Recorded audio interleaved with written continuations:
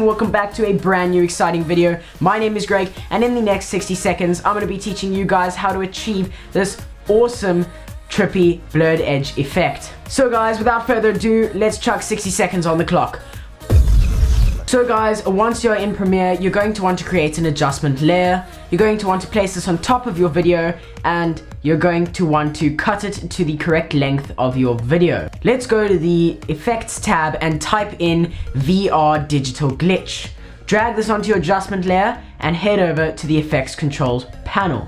So guys, you're going to want to open up the Distortion tab and drag Geometry Distortion X down to 0 and Distortion Complexity down to 1, as well as Distortion Rate down to 0 as well. All you have to do is mess around with the color distortion to get a distorted look that you like, and you can also change the color evolution to change your distortion color as well. And now guys, we're going to mask out the center so that it is clear. To do this, we create an ellipse mask, and we're going to drag the mask edges out to the sides of the video.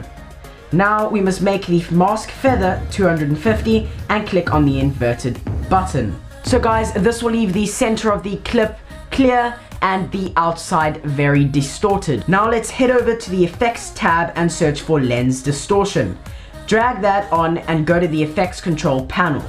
We need to change the curvature to around -15.